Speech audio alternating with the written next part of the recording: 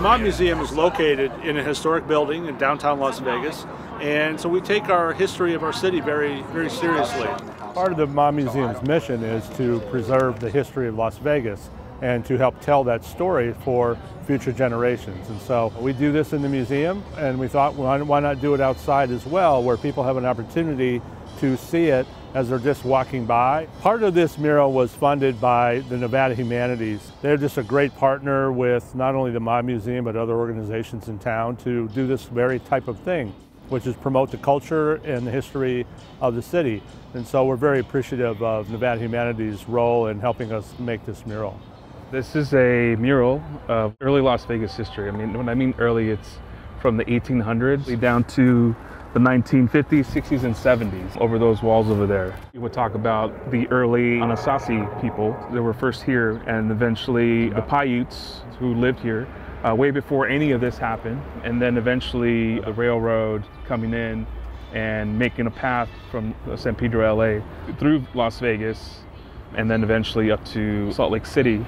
And then a huge boom was happening, and then eventually Las Vegas started happening. You have more than 300 feet, linear feet of mural here, and we would love to bring it all the way up to the present day. And we were barely able to touch the surface of the history in that 300 feet. So we reached the 1970s, which was a huge time for the mob in Las Vegas, so it's kind of appropriate that that's where we ended. I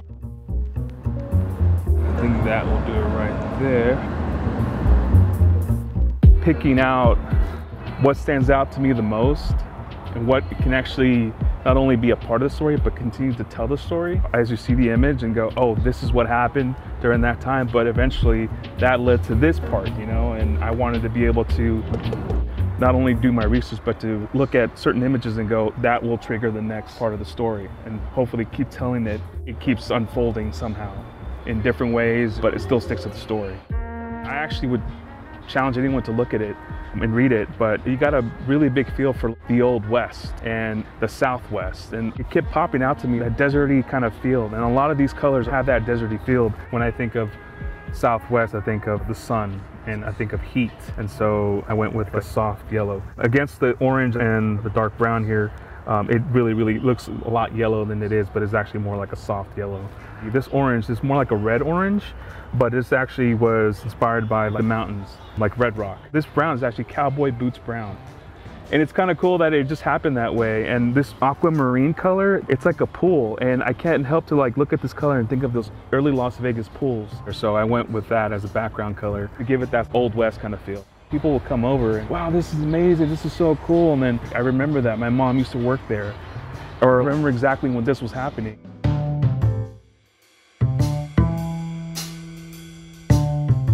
Las Vegas grew dramatically during World War II, and so we wanted to be sure to depict that two big things that happened during that time. One was the opening of the Army Air Base, which later became Nellis Air Force Base, and also the basic magnesium plant out in what later became known as Henderson. And you know, and both of these places employed thousands of people. The magnesium plant employed a number of African American workers as well as women who were, you know, participating in the war effort. When men went off to war, women worked in these plants. It's hard work, grueling work. They became known as Magnesium Maggies. I keep thinking, why does she keep coming up? And I keep looking at her, and it's Magnesium Maggie. I think that's what actually led to the design of the work. The big icon back then was Rosie the Riveter. And I looked at the color schemes for that, and there was just a lot of yellow, red, blues, and creams. But looking at the image itself, I thought maybe I can probably do something like that in that kind of style. So that helped me with designing the original concept for this one. Not a lot of people know who she was, and we had our own Rosie the River here in Las Vegas, and it was actually Magnesium Maggie. We wanted to be sure to depict Hoover Dam in our mural because Hoover Dam was such an important part of our history. You know, they started construction on Hoover Dam in 1931 and completed it in 1935. And during that time, it employed, you know, thousands of people during the Great Depression. Very important, and it was a big growth engine for Las Vegas because people would let off steam after working for 6 days on the dam. They would come to Las Vegas to have a good time for a few hours. And so, the dam was such an important part of our history, employed a lot of interesting people who came and settled in Las Vegas after it was over. Someone was mentioning the drill, and he said that, you know, they were out there like 12 hours a day in 130-degree weather. Just this image alone says a lot to me. And I hope it does to the next person or anybody that looks at this image and goes, wow, I want to know more about this person and why is he included in this for some reason. I want that reaction and I want that curiosity to lead them to look at their phone, Google it or something like that. The 1950s and 60s in Las Vegas was just a huge time of growth on what became the Las Vegas Strip. Casino after casino opens up. The mob's involved with many of these. Entertainment is a huge part of it, right? We have the famous Rat Pack with Frank Sinatra and Dean Martin and Sammy Davis Jr. appearing at the Sands Hotel. And interestingly, not on the Strip, a big part of that story was the Moulin Rouge. The Moulin Rouge was the first integrated casino in Las Vegas. It opened in 1955.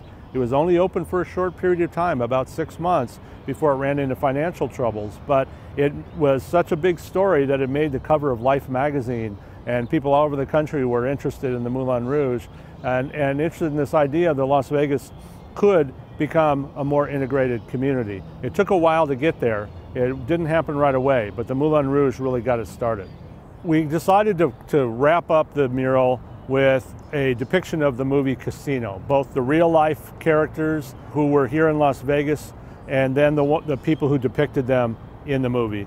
And so you have Robert De Niro and you have Joe Pesci and you have Sharon Stone who are playing Frank Lefty Rosenthal, Tony Spilotro, and Jerry Rosenthal. Casino is a movie, but it depicts a real life scenario that played out in Las Vegas in the 1970s and early 80s, and it was a very important part of our story. So we thought, what a great connection between the Mob Museum and Las Vegas history, nexus with the movie Casino. There's so much more to this. If you're willing to listen and there's a story to be told, you can learn a lot and then take it further if you wanted to.